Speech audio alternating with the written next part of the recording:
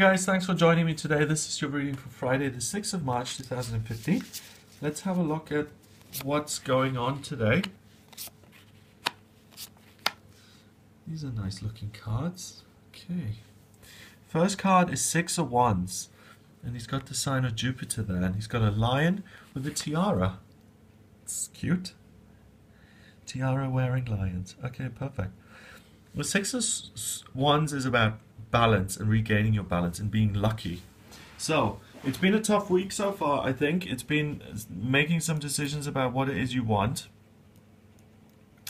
But now you've made those decisions and now things are kind of becoming more even-keeled. Okay, things are kind of getting back to normal a little bit and you feel more stable. Nine of Swords. That doesn't look fun, does it? Okay, and it's a good thing that this is in reverse because the swords have stopped flying at you and they're kind of retreating now. So the crisis is over, thank goodness.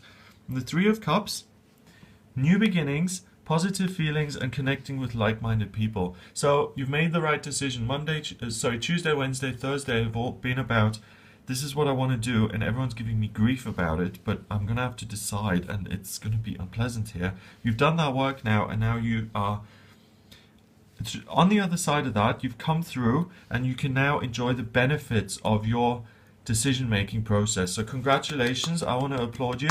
You know, life isn't always easy, and you've stuck to your guns. You've kind of been true to yourself. You've dug your heels in and said, this is what's right for me and I'm not changing it, you know, between gritted teeth almost. And you're now coming out the other side and it's been a bonus, it's been a benefit, and it's been a good decision, and things are going to start looking more easy now. Well done. 6, 9 is 15 and 3 is 18. 1 and 8 is 9, and spirituality again. This is a spiritually guided process and it's moving you into a period of more congruence in your life. So things on the inside match more evenly the outside and things are coming into place more evenly. Have a wonderful day. If you'd like a private reading with me, please get in touch via the website, gregoryscott.com, and I'll speak to you tomorrow.